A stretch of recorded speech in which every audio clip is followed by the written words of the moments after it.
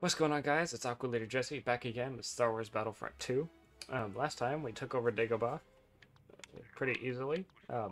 Today we're going to be going after Mustafar, um, unless the unless they decide to come back over here. So I'm not going to buy anything yet. I'm going to move over here, see where they move. See if they move back to Mustafar to defend it, if we're going to be doing a space battle, or if they will keep moving toward Hoth up there. They're moving back. Okay. So, actually, looks like we'll be doing our first ever space battle.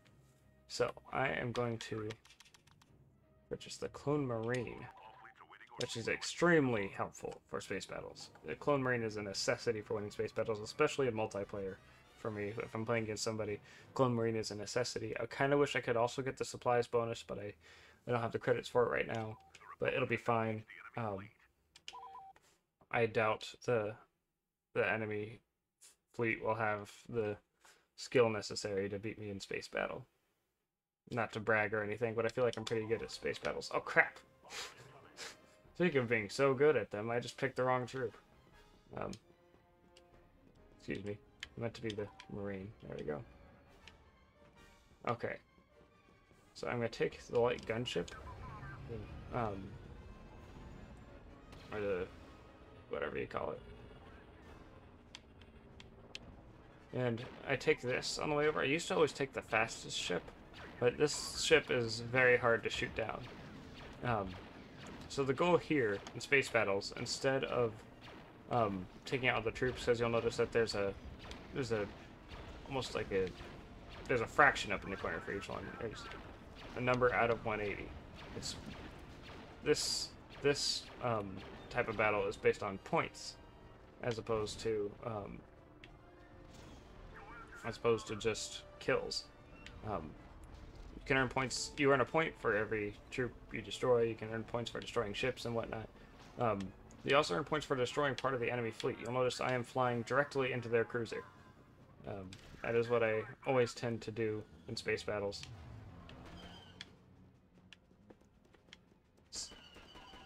It is the best way to start things off. So I can actually take out certain parts of their ship from the inside and earn a ton of points for it. Like, for example, the auto defense mainframe here. And these auto turrets I'm going to go ahead and take out before they take me out.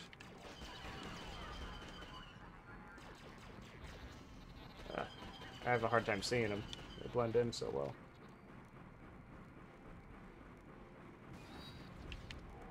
So this will disable the auto turrets on the exterior of the ship, which is insanely helpful. So now we're going to go after their shields. So that way, pieces on the exterior of their ship may start to be worked on as well.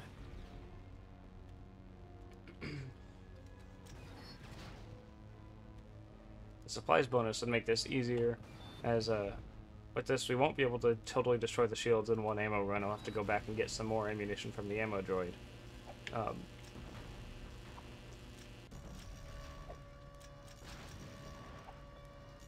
It's not quite enough. But if I had the supplies bonus, I'd be able to carry more ammo at once. I'd have been able to make it one trip. In multiplayer, it's extremely helpful because it's more of a race to destroy everything on the ship against my opponent as possible. What's up, bro?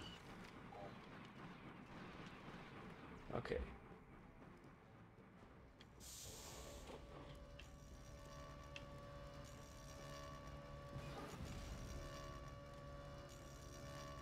So you want to max out the point meter. You'll earn points for doing different things. If you haven't noticed, the two diagrams in the corner of you'll notice are ships. There are carriers. The different triangles on them are for the different pieces you can destroy. The shields and the auto defense mainframe don't really count because auto defense mainframe is primarily for disabling turrets. Those actually have a gameplay aspect, and the shields is for opening up the other things to be destroyed. There are still some more things to destroy here on the interior of the ship. Excuse me.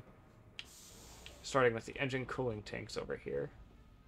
There's an auto turret here in the corner, though, we gotta worry about. Why aren't you dying? Oh, that's right. There's a weird hitbox there on that corner I always forget about.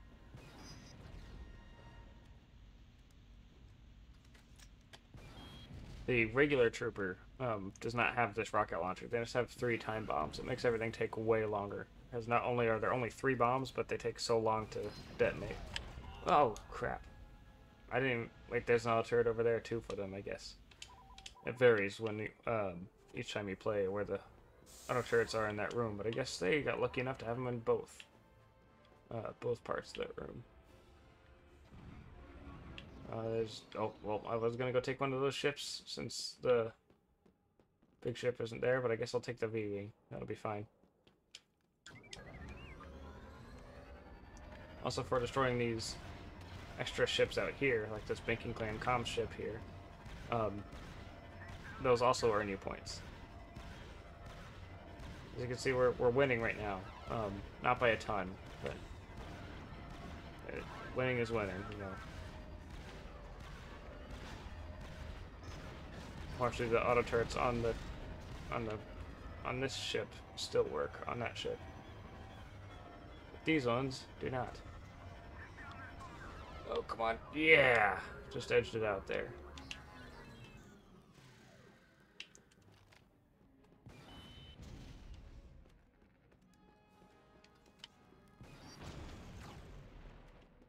Destroy that, get some advance progress done here.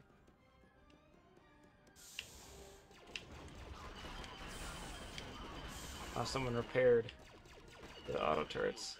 You can repair the auto turrets. You can repair the shields even. If that only the other trooper can do, but I never really bother because I'm more focused on. By the time they're really just wasting time repairing them.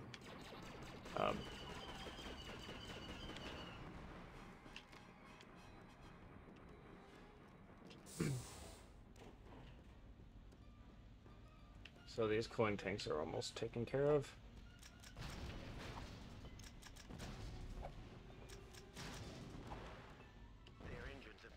Okay. So you'll notice that the black triangle at the bottom of their diagram went black. Because they destroyed the engines by blowing up their cooling tanks. Just gonna refill my ammo.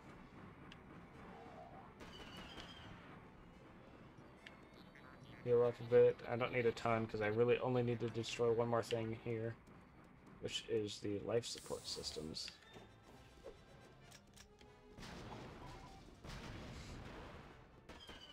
Ah, got the auto turret. I didn't even realize they had one sitting there. They got really lucky with their auto turret placement today.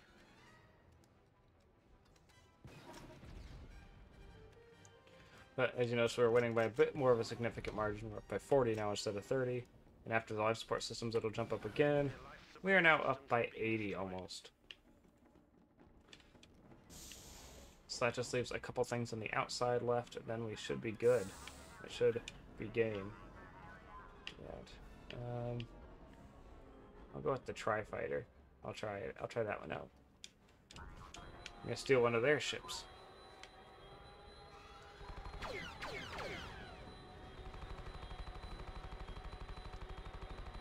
This thing is not very powerful. I don't really like the droid ships that much.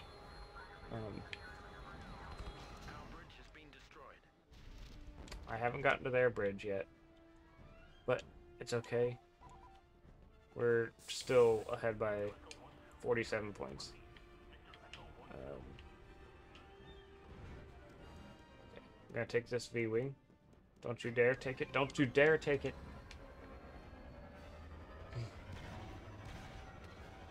Okay, this thing is almost dead. We need to hurry up and destroy that. There we go. Now we're almost out on their points. We probably won't even get to destroy everything. Just because we're going to run out of points too fast. Or we're going to get all of our points too fast. Our troops have been destroying them droid ships good.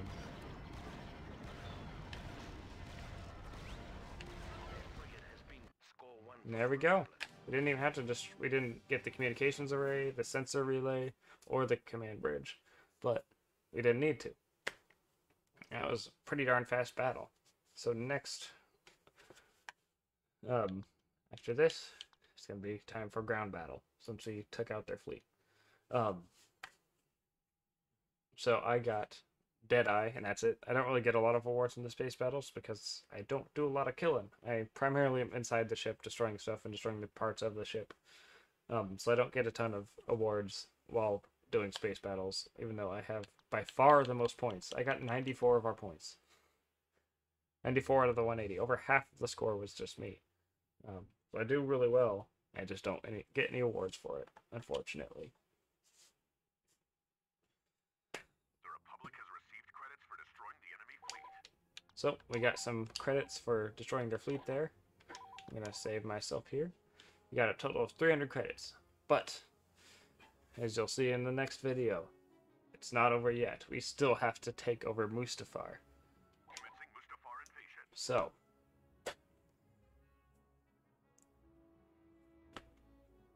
I'm very excited, also nervous because I don't have a leader bonus or bonus of any sort, or any sort of new troops that can be used on ground battle. That Marine is only used in space battles.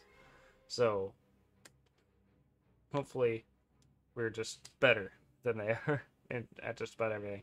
So, with all that being said, thank you guys so much for watching. I hope you guys have a fantastic rest of your day. I'll catch all of you guys in the next video.